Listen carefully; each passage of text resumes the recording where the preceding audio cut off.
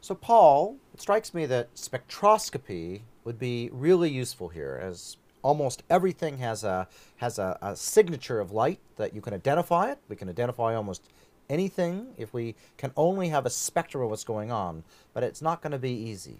Yes, because now you've not merely got to measure the total brightness, but the brightness broken down to wavelength bins.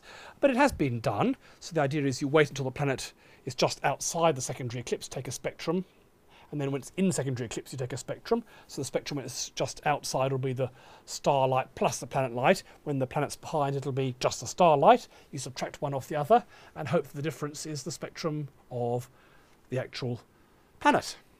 And here's one. Okay, let's see. So this is in the infrared. They're claiming they see a bump here. I see. So the idea is that you don't see anything, and then you see a little bump of emission of something. You really have to be a true believer, I think, to believe that. Well, they claim it's real. Any one of these individual points is only about 1 error bar above, so that means there's a 32% chance it could be outside the error bars, but there's quite a number of points up here, so maybe if you add them all up, and if you really believe you've got your systematic errors under control, maybe it's real. But they claim this is the right wavelength to be a feature from silicon, so very suggestive from other reasons there might be silicate clouds in these things. It could be looking at this hot Jupiter, which actually, again, has silicate, glass or quartz clouds in the atmosphere, and what we're actually looking at is a bump in the spectrum at just below 10 microns caused by silicates.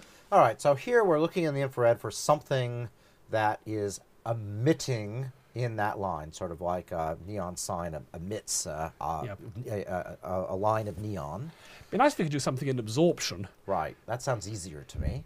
Well, first of all, because the primary eclipse that goes in front is much deeper, so you're looking at a much bigger effect.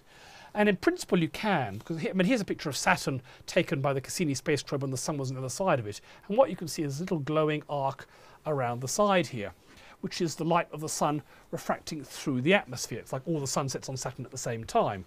So the beauty of this, you've got the light of the star shining through, and of course when we see things, this one, Saturn completely eclipses the sun, but in reality what you'll see is you're going to actually see light coming through, you'll see the light of the star at the same time, and then you'll see the absorptive fingerprint of material.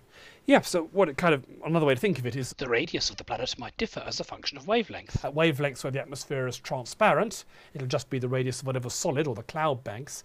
At other wavelengths where the gas in the atmosphere absorbs, the radius might get a little bit bigger. So you'll see a bigger dip at some wavelengths than others. So once again, you take the spectrum when the planet is not in front of the star, so it's just a star spectrum, and when the planet's just in front of the star, you'll get a star spectrum minus a bit of light from the planet, and that light that you've taken off may vary as a function of wavelength, depending on the atmosphere, because of this arc around the side.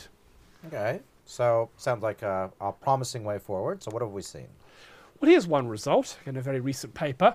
What we're looking at here is carbon monoxide.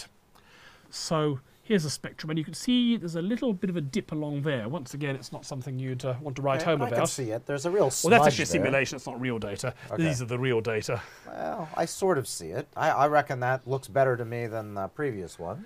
Yes, and what you're seeing here is the darkness along there. It's at a sloping line. The reason it's a sloping line is as it goes in front of the star, its velocity is changing. So if it was just going straight in front like this, the velocity wouldn't change, but it's actually doing a circle, so it's going away and towards. So you're getting a bit of a slant across here. So this diagram, just to be clear, is plotting how bright the area of CO is, the little signature of CO. This is the wavelength along here. Yep. So this is wavelength, or actually measuring, in some sense, the velocity.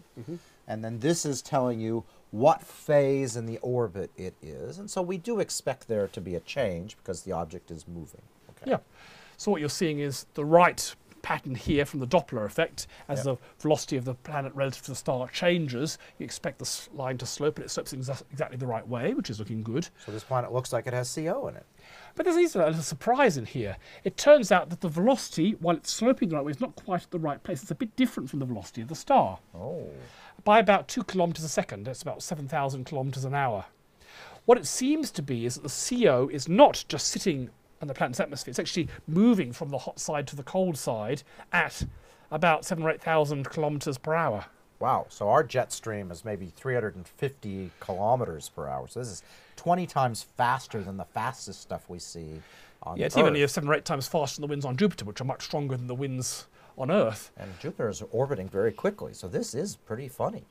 Yep, so it looks like at least at the altitude where you're getting carbon monoxide, we're seeing an incredibly fast wind from the day side to the night side in this case.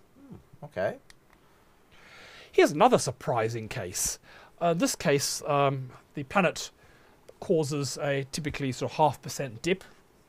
But if you look not at the general optical wavelength, you can look at the wavelength where you get absorption from hydrogen. This is actually the ultraviolet, so that's been done with the Hubble Space Telescope because the ultraviolet can't penetrate the Earth's atmosphere.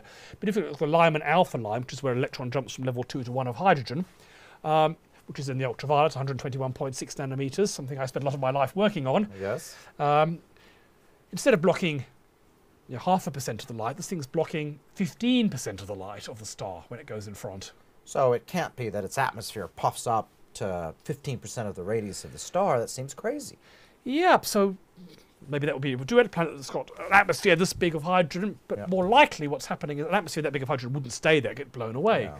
So our best guess is what's actually happening is an evaporating planet. It's losing huge amounts of hydrogen and producing almost a cometary tail of the stuff. So as it goes in front, you get this huge amount of hydrogen absorption, plus a small amount of absorption, all solid wavelengths caused by that stuff. Okay, so this planet sounds to me like it's going to be doomed if it's losing too quickly. I guess it really depends on how quickly it really is losing it, because hydrogen in that Lyman alpha line is so sensitive. You just need a little bit of hydrogen and it really is good at taking out all the light. Yep, so we've had a planet with incredible winds, we've got an evaporating planet, but even it turns out seeing nothing can be interesting at times. Here, remember we had 2 possible models for these super Earths that might be a potential water planet, one of which had a hydrogen helium atmosphere, one of which was mostly water and water vapor all the way out.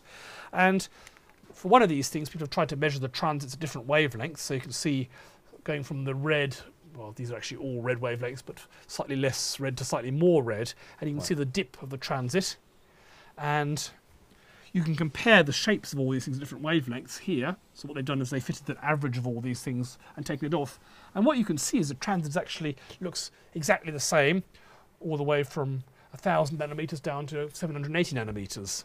Okay, so that means that the planet is really exactly the same color at all these different wavelengths. Now that's kind of, well, I mean, it is interesting. Of course. If it had a water surface or a cloud surface, that's fine. Yeah. Clouds absorb, or a solid surface absorbs at all wavelengths.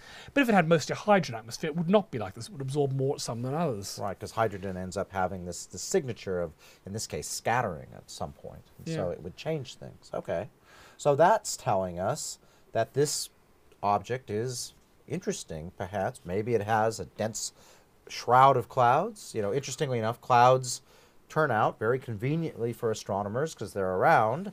They really have no color to them. So when we look through the atmosphere, they're effectively a neutral density filter that you would use on your camera that doesn't change the color.